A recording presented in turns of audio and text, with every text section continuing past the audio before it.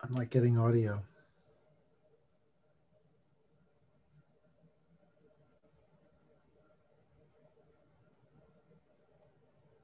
I'm not getting any audio, Joseph.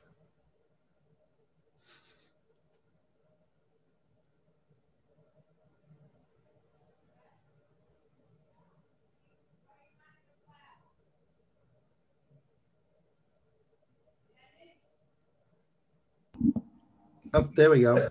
All right. Hi. Hello. Thanks for joining us on this week's episode of Wise Content Creates Wealth. You've heard that content is king. Well, wise content rules the world. This podcast is about understanding how you can make and utilize wise content to improve your company's bottom line and your personal financial success. I am Joseph Franklin McElroy, and I'm a marketing technology expert who has built a multi-million-dollar company. I'm also an award-winning content producer. Be sure to go to my website for this podcast, wisecontentcreateswealth.com, to sign up for my newsletter and to get access to resources to help you produce wise content. My company is Galileo Tech Media, a leader in SEO and inbound marketing, and we're specialists in wise content. This is content that incorporates semantic science, behavioral science, AI, and data to make marketing content that is smart and that performs better. On our agenda today is content, SEO, and technology. Did you know that Benjamin Franklin was probably considered one of the first people to use content marketing? He actually published the yearly Poor Richard's Almanac with the goal of promoting his business, his printing business, and that was in 1732. In 1801, the bookstore library Galignani employed creative content strategies to grow its business, including opening a reading room and printing a newspaper that featured articles from influential authors and books. So it's been going on a long time. Lots of stellar entrepreneurs and leaders of our country have done it. Now, I'm going to introduce you to a leader today. His name is Kevin Lee. He's the executive chairman and co-founder and a marketing mad scientist of his company, Did It. He co-founded that company in 1996, and he's also been the chair of the SENPO, which is the Search Engine Marketing Professionals Organization, and several other organizations with that neck. He invents technology solutions to marketing problems for clients, and he builds lots of platforms. So he's always innovating, and he's the author of over 750 columns on marketing and published across many publications. He's a prolific speaker at over 550 conferences and events over 24 years. And he comes from a pedigree with an MBA at Yale and I think in multiple A's, and he lives up in Scarsdale. How you doing, Kevin? Very well, thanks, Joseph, for having me on the show. I'm glad you could make it. We've known each other for a little while. It's good to have an opportunity to collaborate on something. So your background coming into the workforce was in business and economics with an advanced degree from Yale. And then you went immediately into advertising and sales for McCann and Erickson. So how did you evolve to become a marketing technology leader today? Well, you know, when I have a passion for advertising and marketing, and when I was at McCann Erickson, I was probably one of the more geeky account executives there. And so anytime anything had to do with technology, I'd end up having to do it for them. So this sort of intersection of technology and advertising at the time was really not very much of an intersection in 1992. And around 1994, that was when digital really first started to take off with AOL and CompuServe. And so I had this sort of epiphany then that like it was really going to be digital advertising that I liked the most. And so I ended up joining up with somebody to start an agency in 94, and Did It was a spinoff of that in 1996 with an SEO monitoring tool called the Did It Detective. And after that, we've invented a whole bunch of different technology and gone through a lot of transformations over the years, acquired 11 other companies, mostly small ones. And so, yeah, that's who I am and what I do. So was Did It Detective your first foray into technology? It was. You know, the detective was designed to let you know whether your URL was live in about a dozen search engines. So Alta Vista, InfoSeek, Lycos, this is all pre-Google. And so people could, would manually monitor that. And there was a competitor called Submit It. And so, my current business partner did it, asked me at a meeting, hey, like what happens if you fall out of the search engines? How do you know that you're still there? Because this Submit It search engine submission service, it just go ahead and puts you in there. Then you have no idea if it worked or not. He said, would it be possible to monitor it and provide a monitoring service, not just a submission service? And I said, yeah, we could totally build that. So he said, well, why don't we do that as a joint venture? And so we got into that business and built the Did It Detective. And that was our first foray into Did It as a spinoff of this other agency that I had been running at the time. Did you roll up your sleeves and get involved, or did you have a team? Oh, I mean, I am not a coder. I'm I'm just dangerous around code. I tend to break it if I touch it. I'm not a classically trained computer scientist, but I speak code well enough that I can guide a product team, right? So I can guide the coders, and sometimes I can guide them away from making the wrong mistakes, around database structures and types of databases, and ways of utilizing HTML better. So given the fact that we went from being an SEO technology to being an SEO services company, it's good to be geeky. I'll put it that way. Did understanding the language of technology help you be a better advertiser and marketer? I think it did, because the vehicle that delivered the content was tech, right? And this came from one of our early projects, which was a floppy disk based promo presentation for the movie Disclosure with Demi Moore and Michael Douglas. Oh, so wow. This is like way back, right? So understanding the technology and where the limits of the technology were, and yet figuring out how to stretch that technology to its limit and do the coolest thing you could with it, right? That was the key. I mean, we got the Budweiser Frog screensaver outsourced to us. We built the screensaver that it had audio in it. So when your screensaver would kick in on a Windows machine around the time of the Budweiser Frogs, your computer would start to say, ribbit, ribbit, and that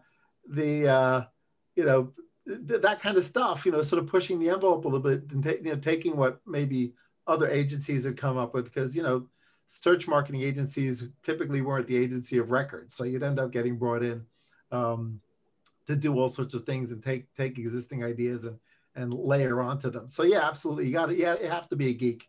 Now maybe less so, but certainly back then you have to be pretty nice. I think I came out of the technology. I was a coder, and I had to learn the language of marketing, which was a different path.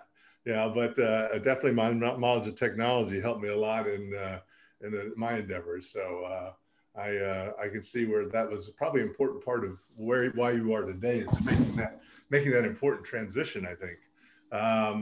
So now you are also known as a content marketing guru. So I imagine that came out of your SEO? Yeah, to a great extent. It was a combination of things. Obviously, as you mentioned, content has always been king, and wise content is even better. So it's sort of table stakes, right, for SEO is great content. Bad content can actually get you in trouble from an SEO perspective. It certainly didn't work very well for demand media when they became a content farm, and it came back and Google didn't like that very much. But great content is absolutely critical. Where we sort of made that jump from just straight SEO into being very content centric was really this continued momentum around social media, this continued momentum around owning your own content and sort of having not just earned media but owned media, right? Whether that was on blogs or on your sites or within your social media channels, you needed to be great at content. And as a result, you also need to be great at storytelling, right? And being a geek and being a marketer isn't good enough. And that's why we bought 3 PR agencies, right? PR agencies are great at storytelling. Right. Now, the old PR agencies we bought, they weren't good at digital distribution of storytelling assets, but they knew how to storytell and knew how to be strategic. And we had to also change their frame of reference, right? The other thing that PR agencies still think about PR hits as a particular slice of time, right? SEOs don't think about it that way. SEOs think about it like, this might be a permanent link to my domain. It's going to be there forever. That's super valuable. Or they think about it from the perspective of, hey, if that place that we got that PR hit has good domain authority, to use a word that nobody likes to use anymore, but they might outrank that same piece of content on our blog, right? So we may end up with a permanent fixture in a Google SERP or a Bing SERP as a result of getting a PR hit, right? Which is much more of a long-term philosophy than straight PR.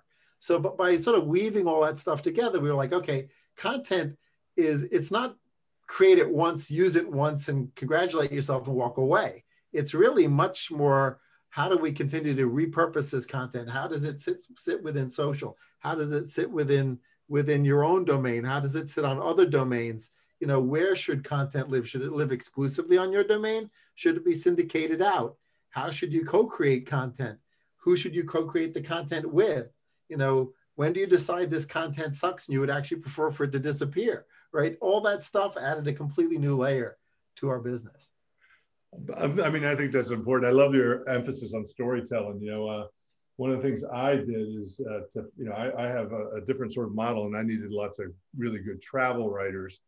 And I knew a lot of SEO writers, but they weren't particularly good at writing about stories about travel. And even some of the travel writers weren't great at writing stories. I actually went and found Hollywood screenwriters who needed extra work and trained them on how to do SEO. And that really was a great success because they could tell the story, right? And everybody really wanted a good story. So I think that wise content, it's important to embed that story right in from the beginning of what you're going to tell. So I think that was a good point. One other point I'd add to that is storytelling content and journalistic content are inverted to each other. Oh, right? Yeah. Because journalistic content uses the inverted pyramid style, which is to put the punchline in the headline, make the first sentence the most important, and then make it increasingly less important as you get down. With storytelling, you don't want to have the headline be "The Butler Kills Billionaire," right? Because then nobody's going to read beyond the headline. Whereas when you're storytelling, the emphasis comes later on in the story, right? And so you need a mix from an SEO and content perspective of inverted pyramid journalistic style content and storytelling content. And sometimes you have to find that balance between the two, where you have a hook in the beginning, and then that hook was like really strong, but then you have sort of the additional information that sort of supports it, the educational information in the article or in the piece. It's the same thing with video, right? Screenwriters, to your point, which is that's brilliant, right? Screenwriters understand the hero's journey, right? The hero's journey, you don't see that used in SEO very often, right? No. You see it in every screenplay, right? Yeah. I try to do a little bit of the hero's journey in this podcast when talking with people. So anyway, we're going to go to a break and come back more about your hero's journey. All right? Sounds good. You're listening to Talk Radio NYC at www.talkradio.nyc. Now broadcasting 24 hours a day.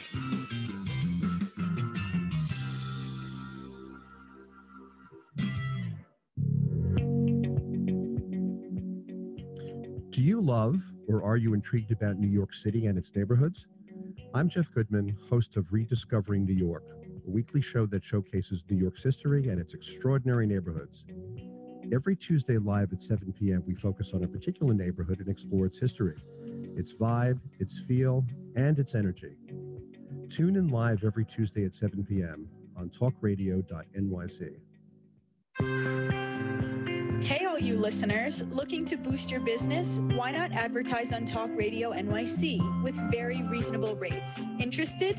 Simply send us a message on our website, talkradio.nyc. Hi, Hi, I'm Graham Dobbin. Join me every Thursday evening for the Mind Behind Leadership here on talkradio.nyc. We speak to people from business, sport, military, and politics, all around what makes a great leader.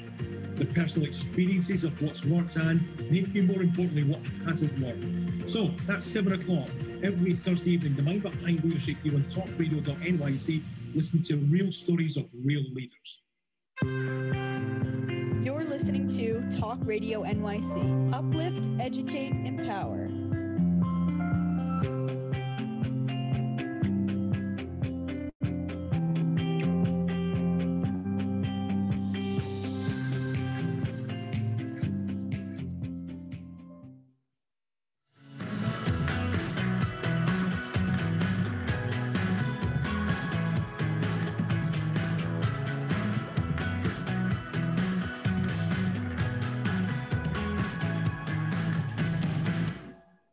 Hi, this is Joseph McElroy back with Wise Content Creates Wealth and my guest, Kevin Lee.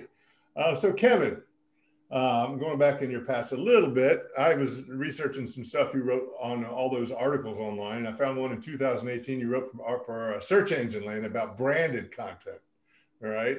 Which is also advertorial content, or if it was in print, or infomercials if it was in broadcast. What I thought was interesting, you compared branded content strategies to the soap opera model of days past. What did you mean by that? And does that still apply today?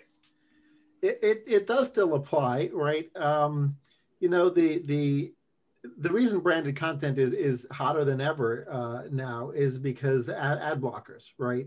And the branded content comes in a lot of different flavors, right? Sometimes the branded content that is being created as a result of a request from an agency or a brand, it actually mentions the brand, right? And so in that case, it's one flavor of branded content. But an entirely different set of branded content is really sort of the understanding that this brand has underwritten a particular piece of content, even though the content doesn't necessarily talk about the brand. Right. So soap operas, you knew that they were paying for the soap opera. For you to be able to watch that soap opera was either Tide or a Unilever product. That's why they're called soap operas, because soap was allowing you to be entertained by those actors.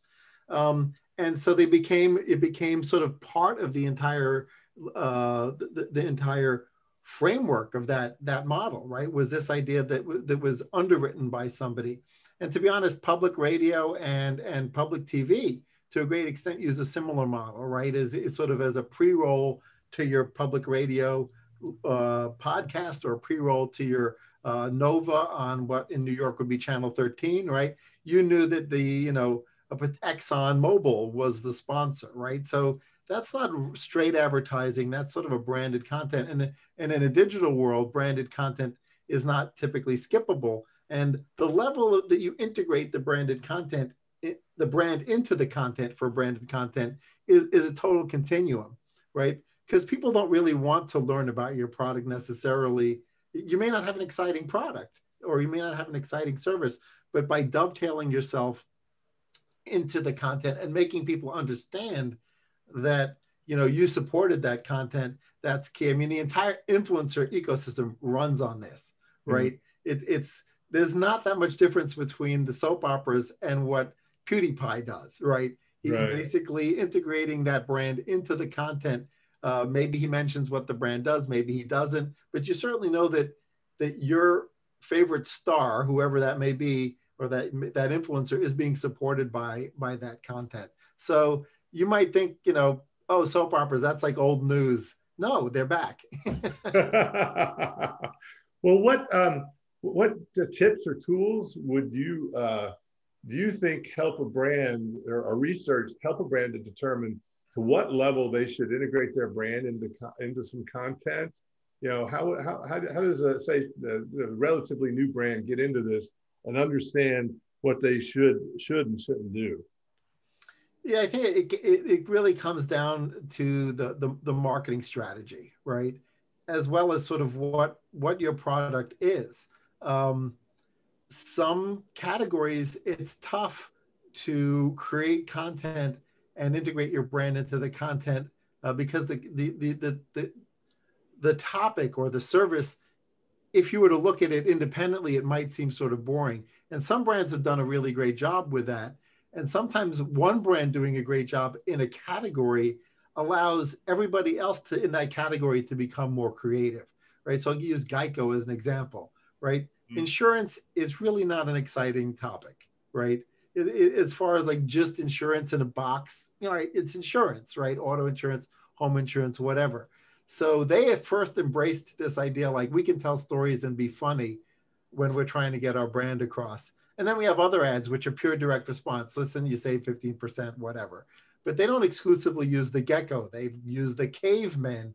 They did these Halloween skits that were different. And like the insurance just sort of goes along for the ride, right? And so if you have a somewhat boring type of product or service, you just have to let your service and your brand go along for the ride, because no one wants to hear about insurance, right? So that mayhem to come into existence, right?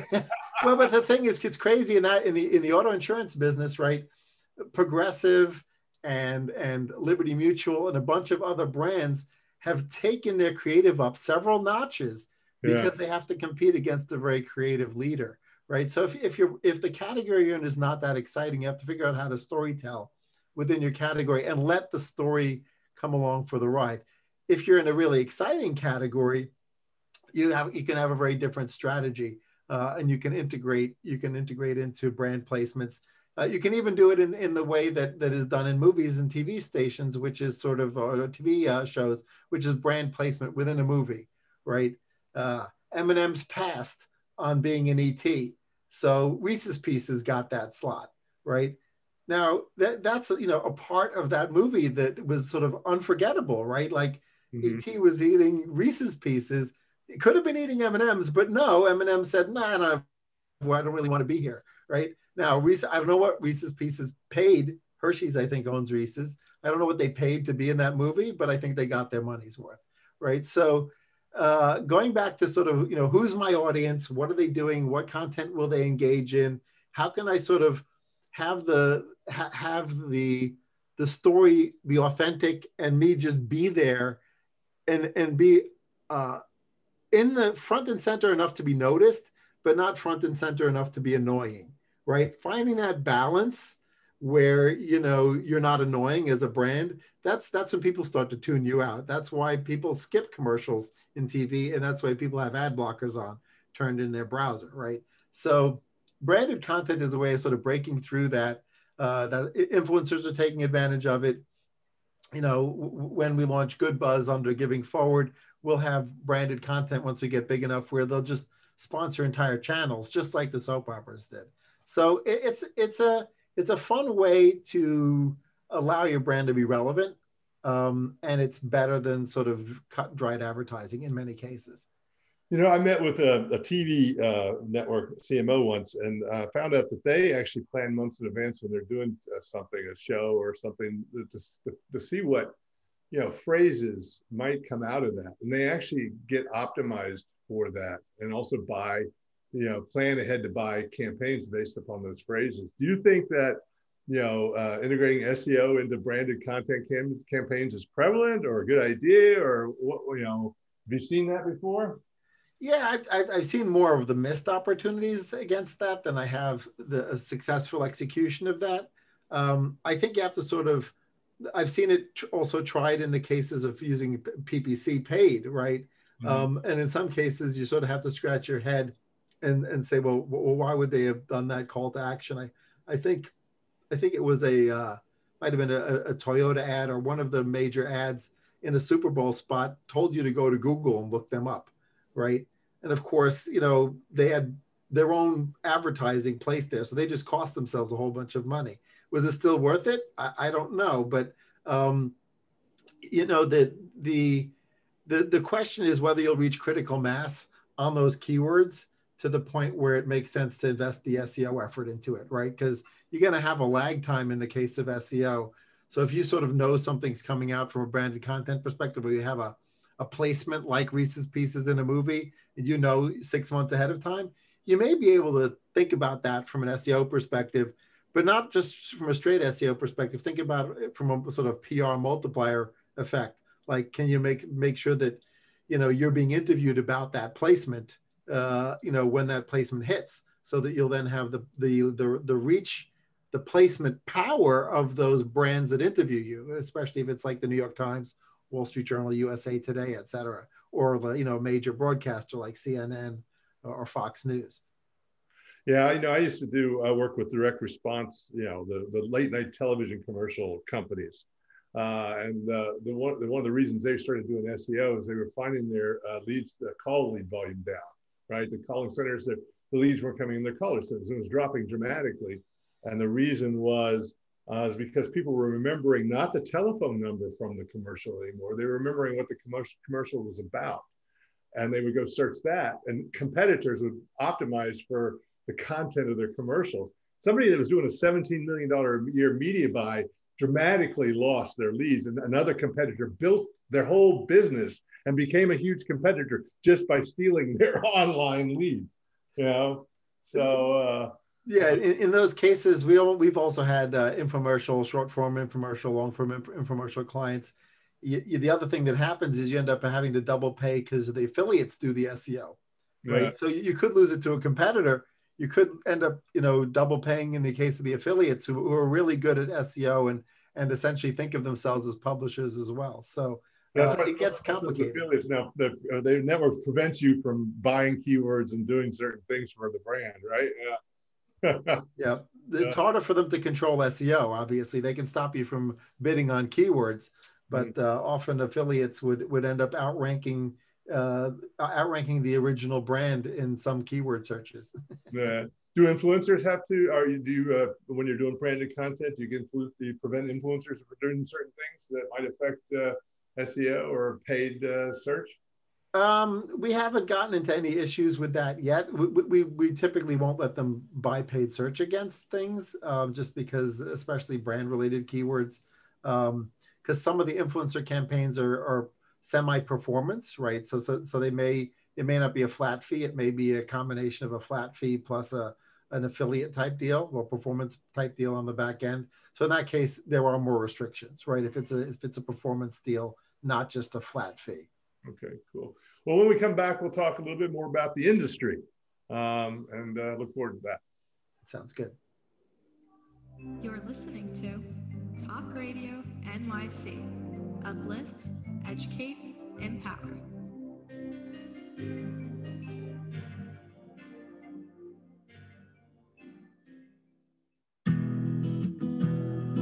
Are you interested in having a better relationship with yourself, others, and God? Greetings. I'm your host, Dr. George Andow, for the show A Journey Through into Awareness. On my show, we journey into the awareness that the mind of God is the true seat of our personal consciousness. We join together each Monday at 7 p.m., so tune in on Talk Radio NYC. You know you have it, the potential for a more rewarding life, a life that matters. But how do you get there?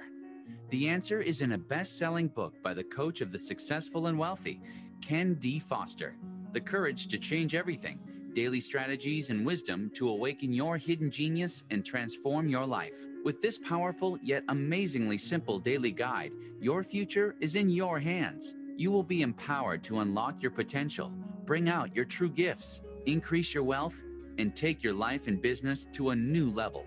Get your life-transforming copy of Ken D. Foster's The Courage to Change Everything by going to couragetochange.us. That's couragetochange.us. Quite frankly, there's no other book like this. Imagine what your life could be like if you had at your fingertips the success principles to create the life you've always wanted. Are you ready to live your dream? Go to couragetochange.us. You're listening to Talk Radio NYC at www.talkradio.nyc. Now broadcasting 24 hours a day.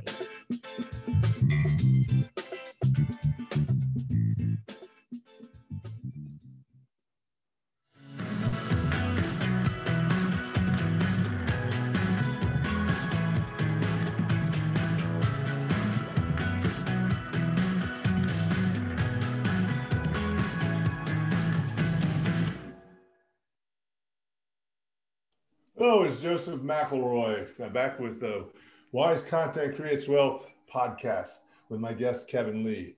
So, Kevin, when we were talking before the show, you mentioned that some CMOs and marketing VPs underinvest in earned media and SEO because ROI is very challenging to predict. So, how should these CMOs think about earned media investments to invest at the optimal level?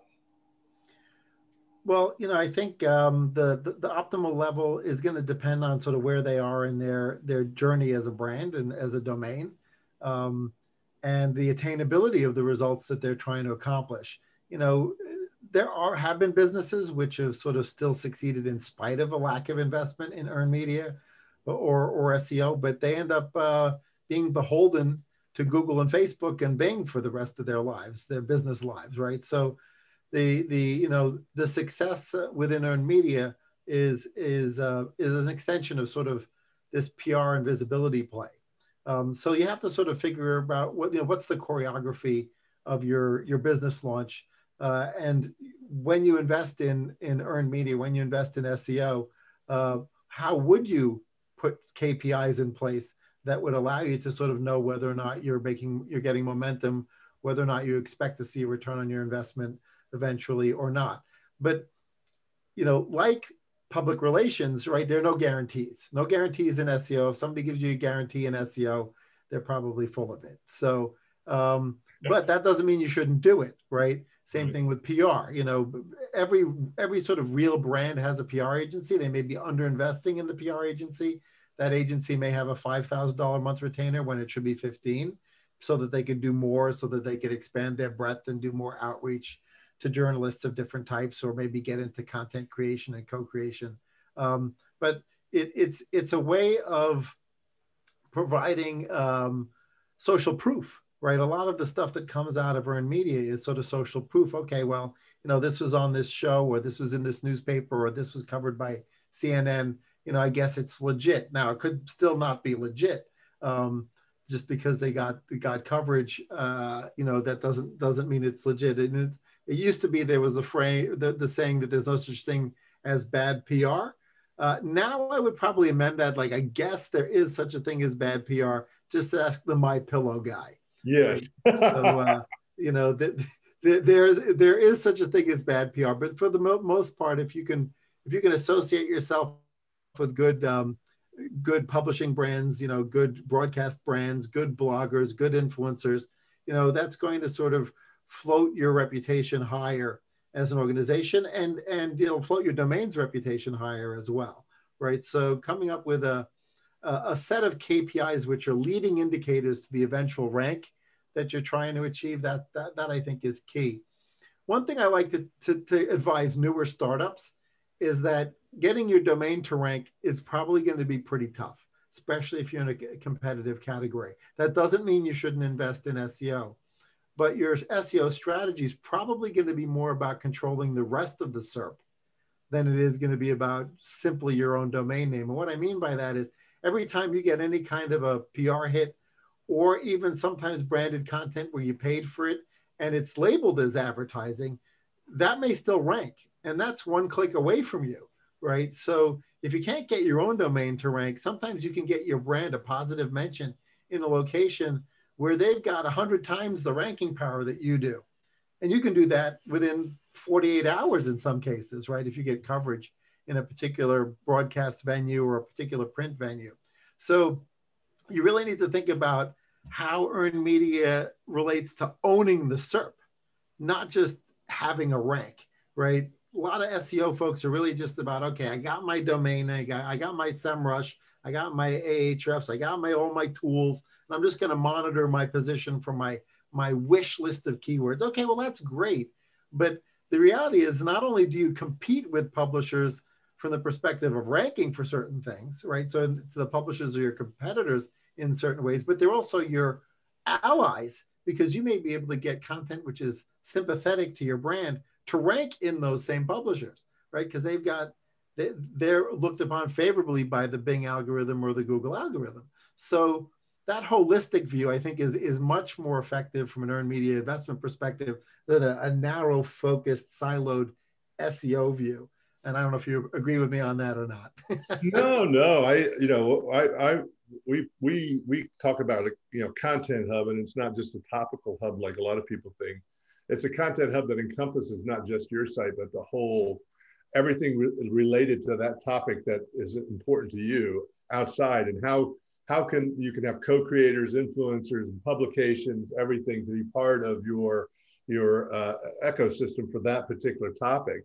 So it's important to think holistically about that, because all of that contributes to your traffic, whether it's to your site or to your telephone call or to your subscription or whatever, or even to just your brand awareness, right? Yep. So no, I agree with that 100. It's much more of a holistic enterprise. Yeah. But that being said, do you think that the SEO process itself is being undervalued by marketing departments? Oh yeah, and usually it comes back to bite them in the ass after underinvestment of several years.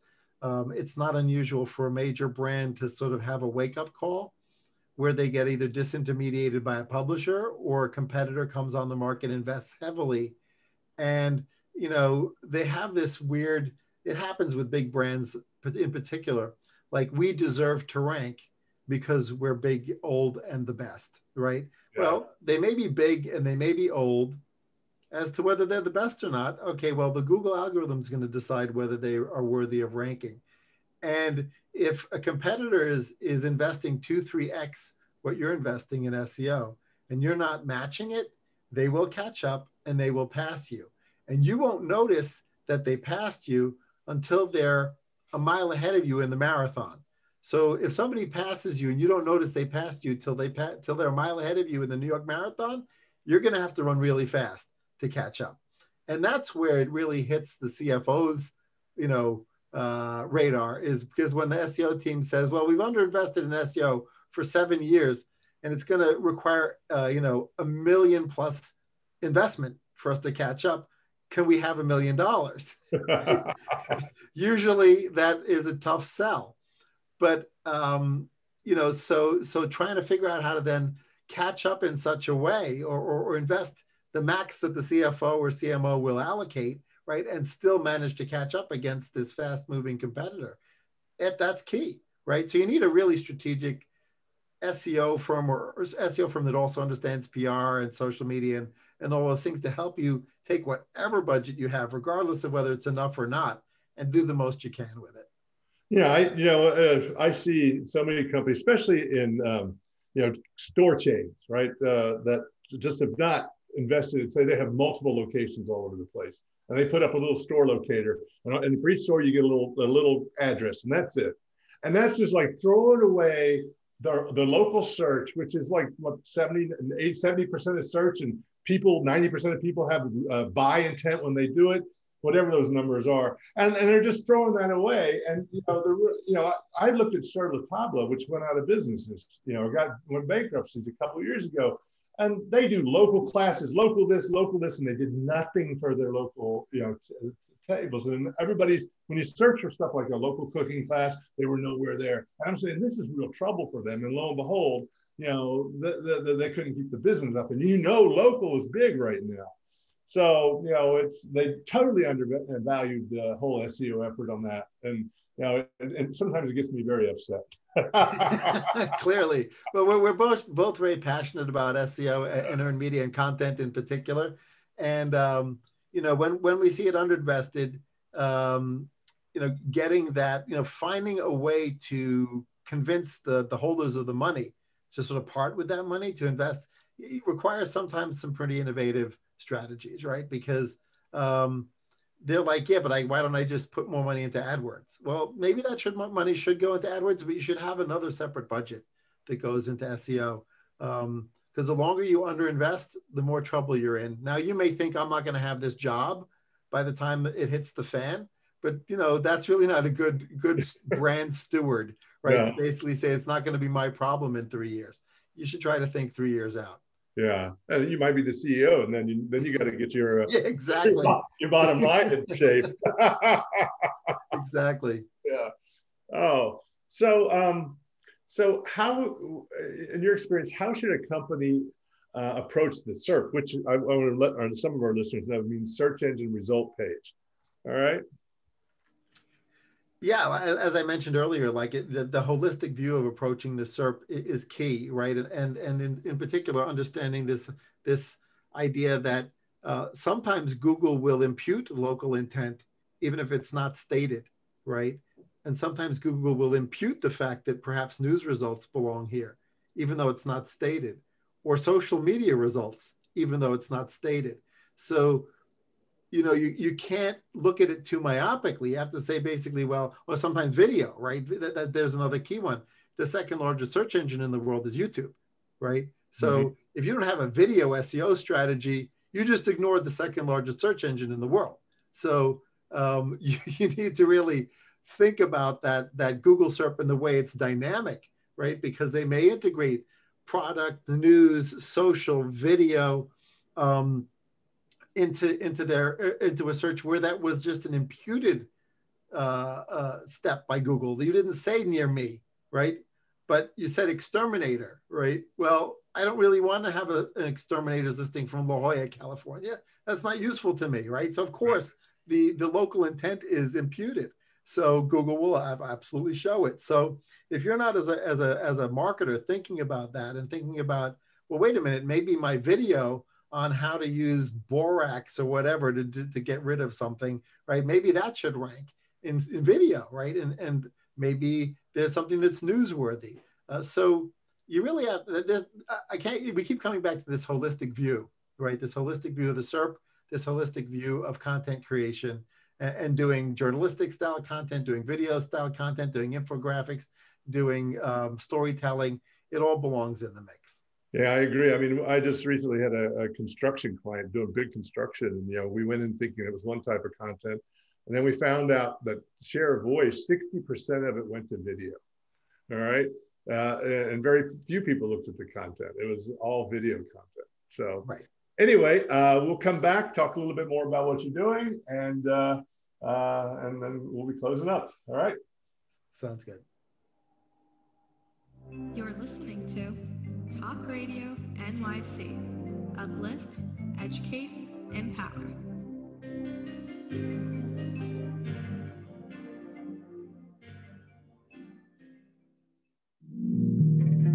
Are you a small business trying to navigate the COVID-19 related employment laws? Hello, I'm Eric Sauber, employment law, business law attorney, and host of the new radio show, Employment Law Today. On my show, we'll have guests to discuss the common employment law challenges business owners are facing during these trying times. Tune in on Tuesday evenings from 5 p.m. to 6 p.m. Eastern Time on talkradio.nyc.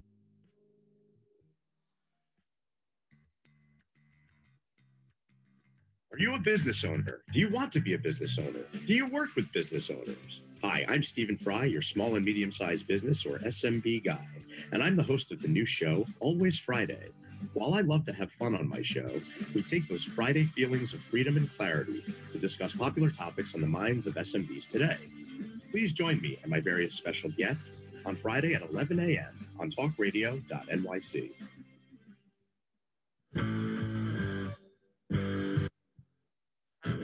Do you run or are ready to open your own business? Hi, I'm Jeremiah Fox. I've been operating and opening small business for the last 25 years, and I'm the host of the new show, The Entrepreneurial Web. Tune in every Friday at noon Eastern Time for insights and stories on the nuances of running small business right here on Fridays at noon, talkradio.nyc. You're listening to Talk Radio NYC at www.talkradio.nyc. Now broadcasting 24 hours a day.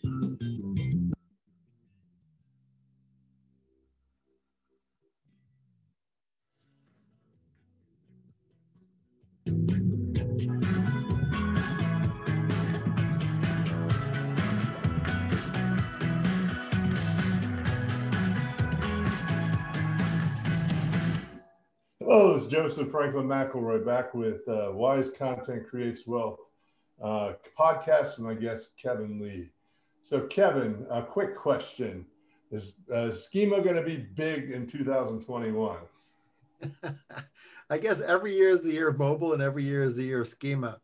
You know, I'm not sure that schema forces you to think in a certain way that I think is useful, right? Whether or not it ends up being a dynamic ranking factor to be a tiebreaker, right? So much of SEO these days is tie breaking, right? So whether or not schema versus no schema will be a tiebreaker in the case where you've got great content and you've got great inbound links and everything else is equal, will schema be the tiebreaker?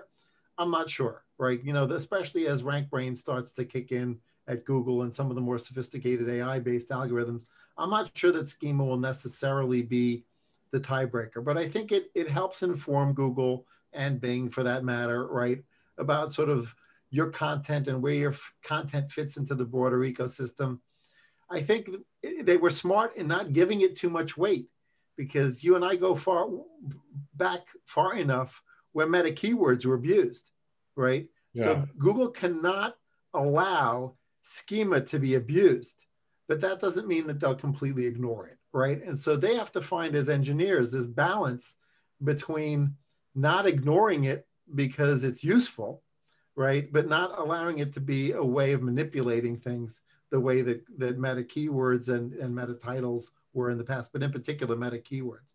So I think I think it's worth going through the mental exercise of adding schema to your site if schema should be there, right? Whether it's local schema or any one of the schemas, right? It's worth going through the mental exercise because it helps you categorize your content. It helps you categorize your business, and it informs your content creation strategy. Mm-hmm. So I don't think it's going to be the year of schema from a ranking strategy perspective, but I think it adds a framework to your content planning strategy. At least that's how we think of it.